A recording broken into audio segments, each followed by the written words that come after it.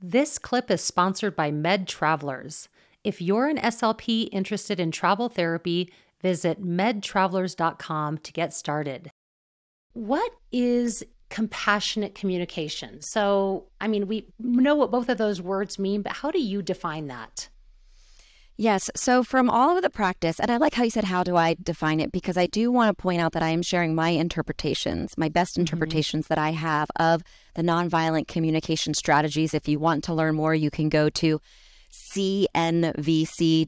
It's the Center for Nonviolent Communication. But my interpretation of compassionate communication is really being able to give feedback and receive feedback. So listen and speak in a way that comes from the heart, in a way that you are connecting to your conscious intentions, and in a way that aligns with your values. So thinking about what your value system is. So Jennifer, what are some of your top values that you prioritize in life? Let's say integrity, kindness, that compassion, realizing that everybody comes with their own story and not, assuming good intent, I would say are some of my main ones.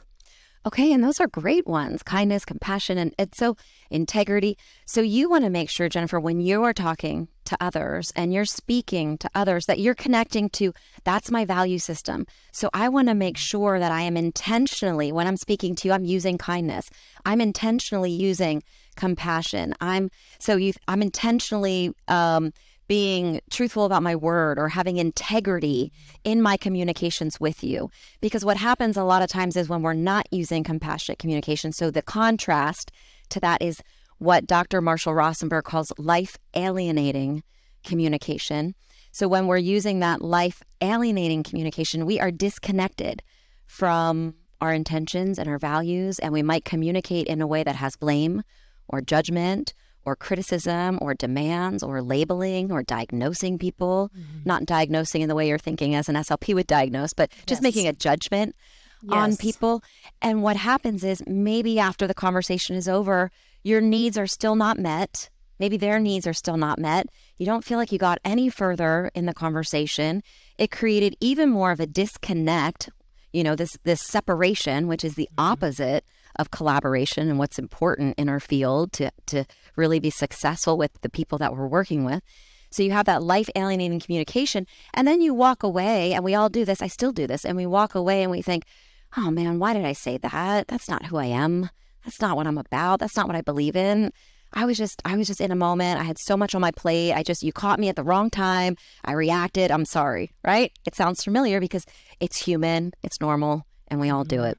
But compassionate communication brings us back to being able, I want to hear when Jennifer talks to me, when you talk to me, I want to drop beneath the words that you are using, and I want to connect to you on a deeper level of maybe what you're feeling, what you're needing, and how I can support you, rather than going into a place of defensiveness or reactivity, or maybe even closing my ears off and not hearing you, or already be thinking about what I want to say next without even having heard what you shared.